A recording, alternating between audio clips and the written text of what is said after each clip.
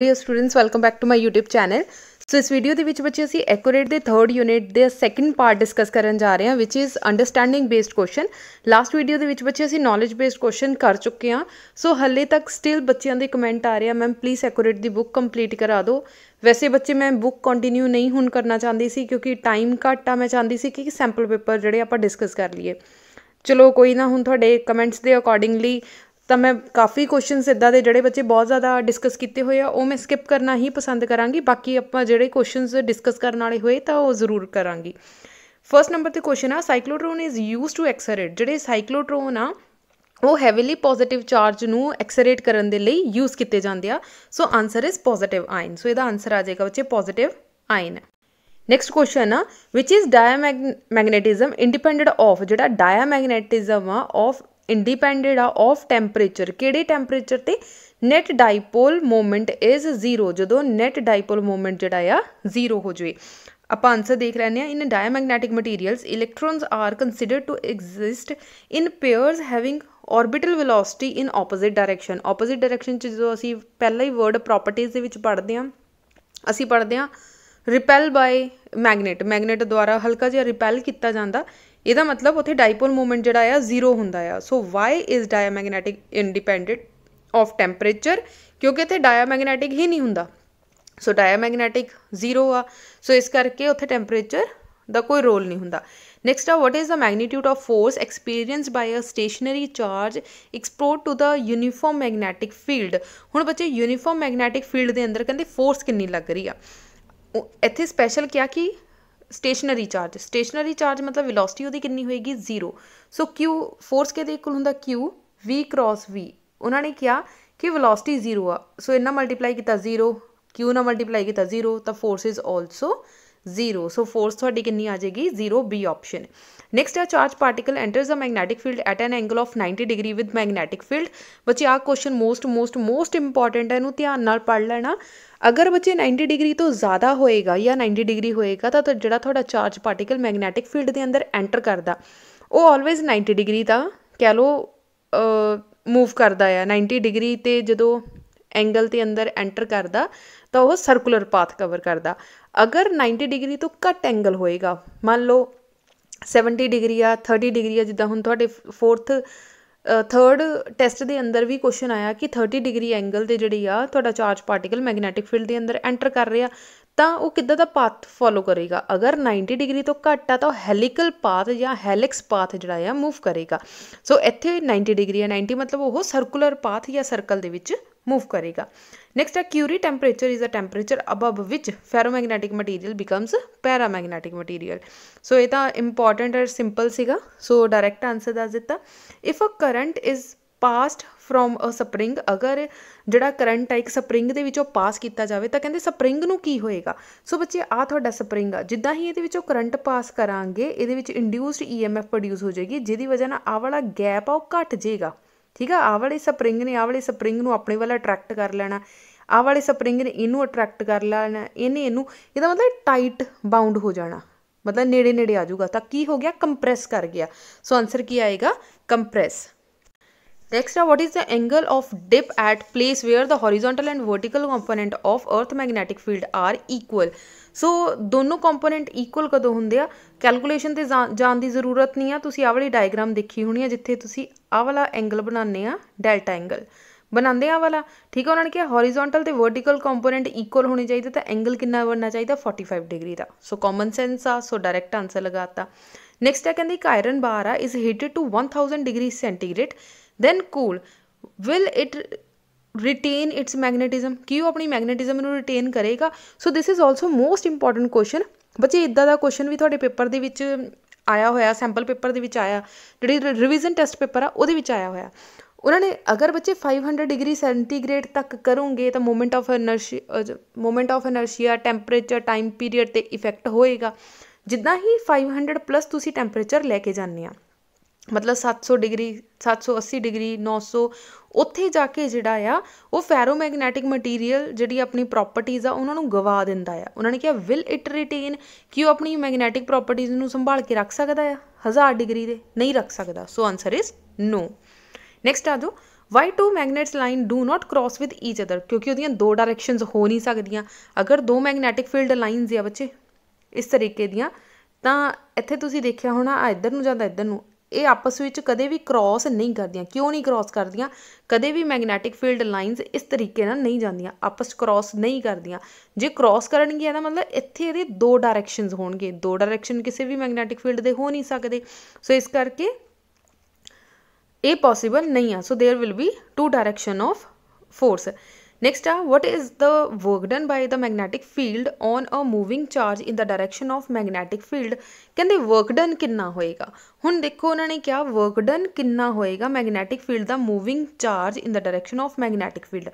पहला तो magnetic field की डायरैक्शन बना लो QVB sin थीटा। वो कह रही है कि charge moving in the direction of magnetic. सो बच्चे अगर वो पैरलर या एंटी पैरलर मूव करनगे तो एंगल कितना हो जाएगा 0 डिग्री। अगर 0 डिग्री होएगा तो फोर्स भी कितनी हो जाऊगी 0। नेक्स्ट आ जाओ N alpha particle is moving with velocity v in the direction of magnetic field b then find the angle find the force acting on it. हुण असीं फोर्स पता करनी है, इसदा मतलब पहला तो फोर्स का फॉर्मूला लिख लो QVB sin थीटा। हुण उन्होंने क्या आ कि एक अल्फा पार्टिकल मूव कर रहे velocity with direction of magnetic field B, ठीक है, दोनों same direction they which move कर रहे हैं तो एंगल कितना हो जाएगा 0। sin 0 के इक्वल हुंदा आ 0 दे। सो फोर्स भी कितनी लगूगी 0। sin 0 क्लीयर हो गया क्योंकि दोनों same direction they which move कर रहे हैं। Next is does N electric charge moving in a direction of magnetic field experience of force. बच्चे ਉਹਦੇ ਨਾਲ ਦਾ सेम क्वेश्चन आप इसे खुद ट्राई करके देख लेना। 13th क्वेश्चन 14th क्वेश्चन 14 तक बच्चे सेम क्वेश्चन आ, खुद ट्राई करके देख लेना।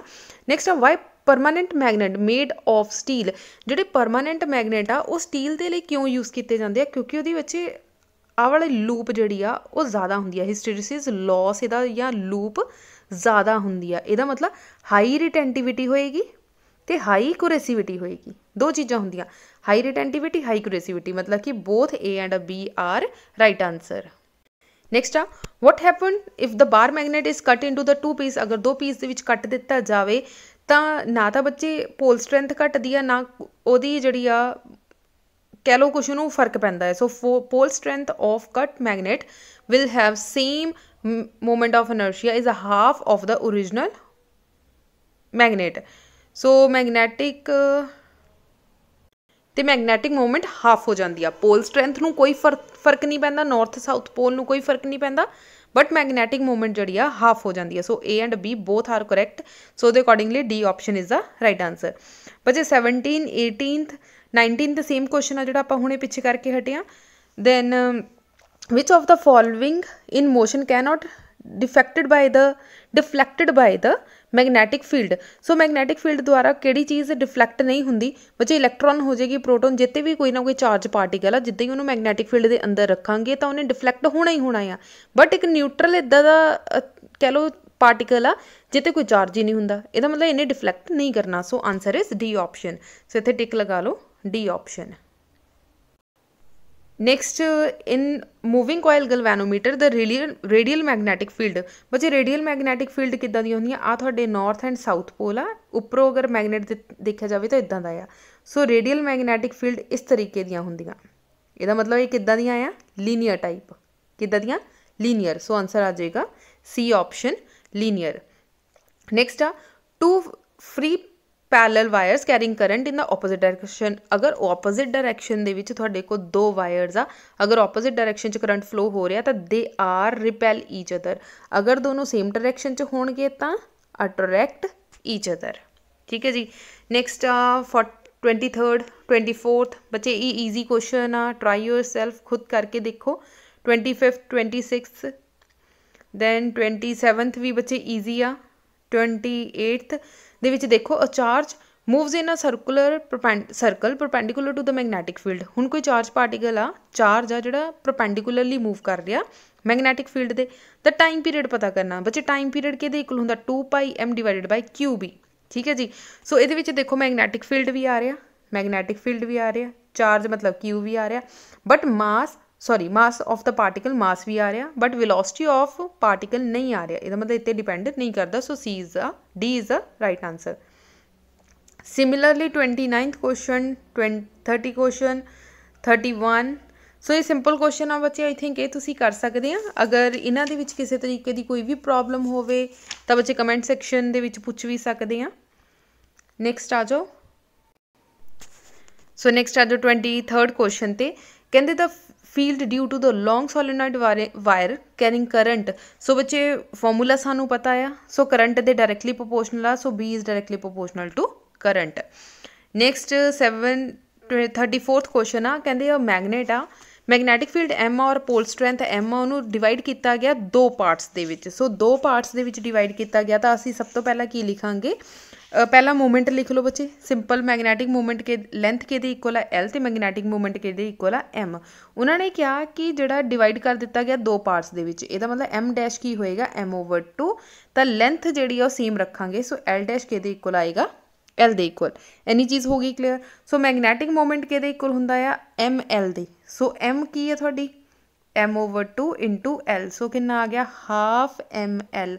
सो एम एल बेसिकली कि इक्वल आ कैपिटल एम दे। सो यदि जगह तो लिख सकते capital m/2। So capital m/2 जड़ा है थोड़ा फाइनल आंसर आ गया। सो B option is the right answer.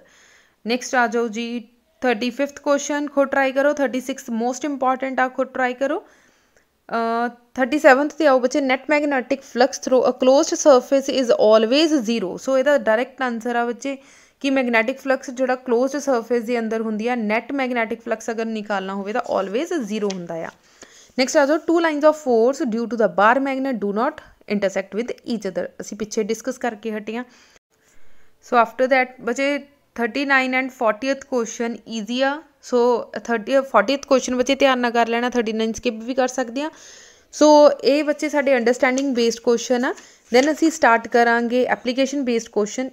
सो वो भी बहुत ईजी आ। सो कल की वीडियो बच्चे आप स्टार्ट करांगे। Thank you so much.